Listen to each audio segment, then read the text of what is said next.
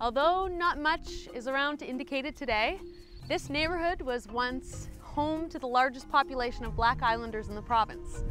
It was known as the Bog. The neighborhood went roughly from Euston Street to Grafton and Pownell Street to Terry Fox Drive. Founded in the 19th century by Samuel Martin, a former slave and later chimney sweep, the Bog is where most of PEI's African Islanders and some of Charlottetown's impoverished white population called home. Despite the harsh racism that residents suffered, they developed a strong sense of community.